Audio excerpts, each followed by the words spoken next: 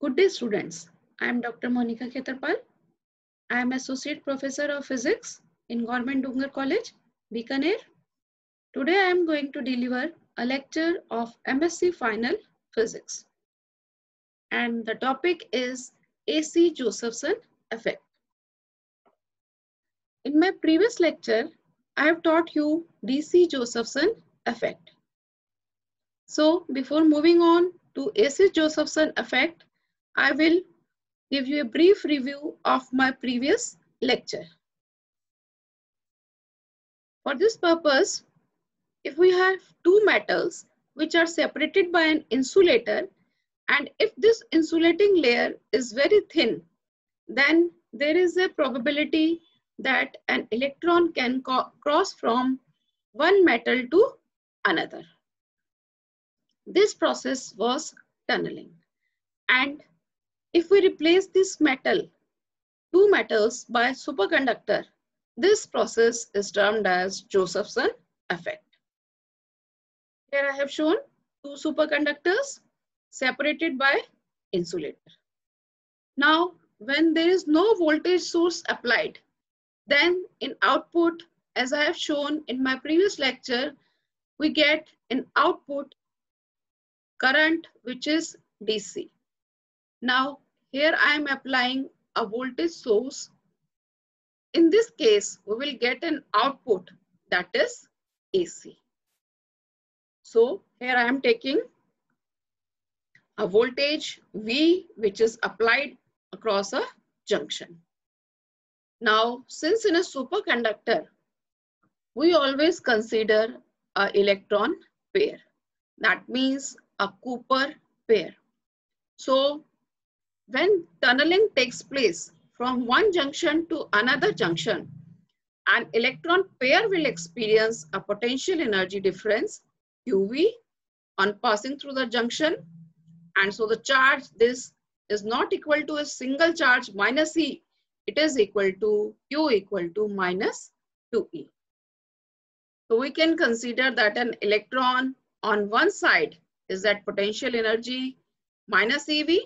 Then an electron on another side will have a potential energy plus EV.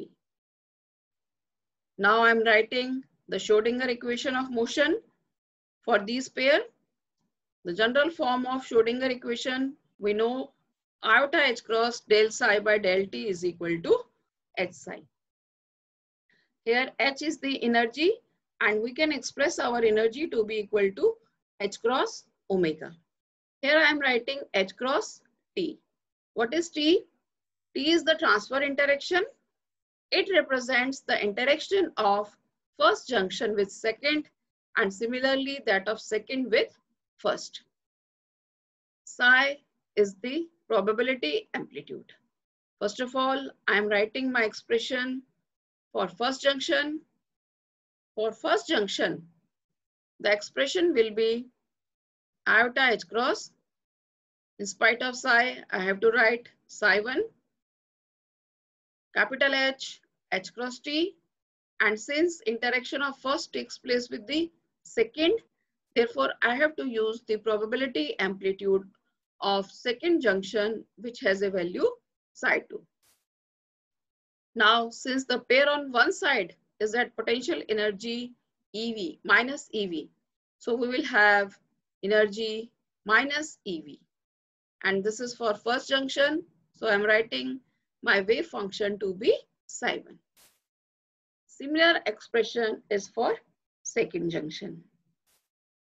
The pair on another side is at potential energy plus EV. So for this second junction, I have expression iota h cross del psi 2 by del t equal to h cross t psi 1 plus EV psi 2. Now I have to solve my equation 1 and 2. In order to solve these two expressions, I am expressing psi 1 as n1 half and separating out the phase in terms of e raised to power iota theta 1. And similarly for psi 2, I have n2 half e raised to power iota theta 2. From this expression, I can have the value of del psi 1 by del t by differentiating it with respect to t.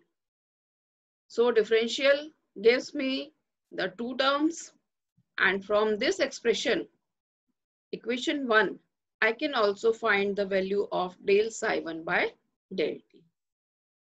Equating these two values, and in order to solve this expression, I am multiplying both sides by a factor n1/2 e raised to power minus iota theta 1.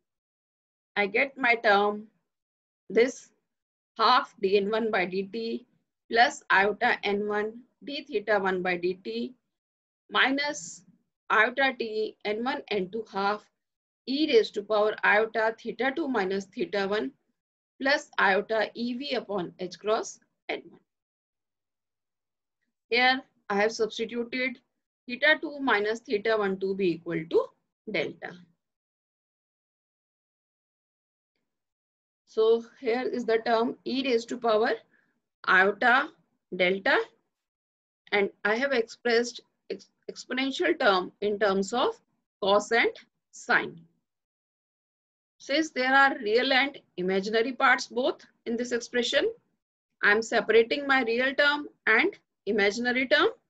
So first of all, separating real term, I get half dn1 by dt equal to, from here real term is, this is iota into iota, iota square, minus 1, minus minus plus, this makes t n1 n2 half sine delta.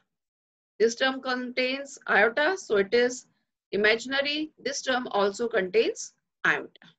So I have only one real term, which gives me dn1 by dt is equal to 2t n1 n2 half sine delta. Now real part, now imaginary part. Here imaginary part, we can see the term containing iota is n1 d theta 1 by dt. And since there are two terms which contain iota here, I get equation 4. I have solved this expression only for my first junction, that is first junction. Similarly, I can solve this for side 2. I get my expressions 5th and 6th.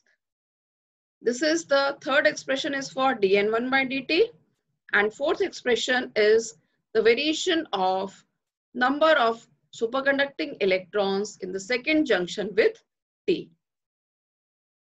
Now I am taking that both the superconductors are identical in nature.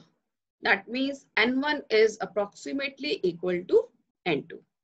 So from my third and fifth expression, I can show that there is a difference of only negative sign in these two terms. So from this, I get dn1 by dt equal to minus dn2 by dt. That means if electrons are removing from first junction, they are adding in the another junction. This is depicted by a negative sign. Now from these two expressions, fourth and sixth, we can show that d theta 2 by minus d theta 1 upon dt, which is equal to partial differential of delta with t. This is equal to minus 2 EV upon H cross. Since from there, from this expression, the phase difference delta depends upon t. I am integrating it with respect to t. I get del functional dependence with t equal to del at time t equal to 0 minus 2 EV upon H cross. So the current will be J equal to J0 sine del 0 minus 2 EV upon H cross. Here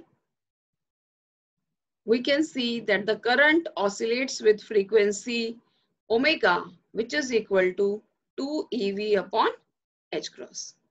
That means in the output, we have a current which is oscillating. That means this current is alternating current. This effect is known as AC Josephson effect.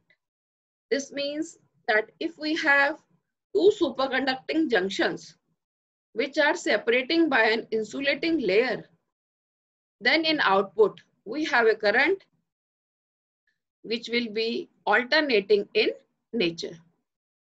So from here we get H cross omega equal to 2 eV. That means a photon of energy equal to 2 eV will be emitted or absorbed when an electron pair crosses from one junction to another. Now, from this equation, it is clear that if we know the frequency and by measuring the voltage, we can clearly find out the value of E upon H cross. So this effect has been utilized for the precise determination of value of E upon H cross.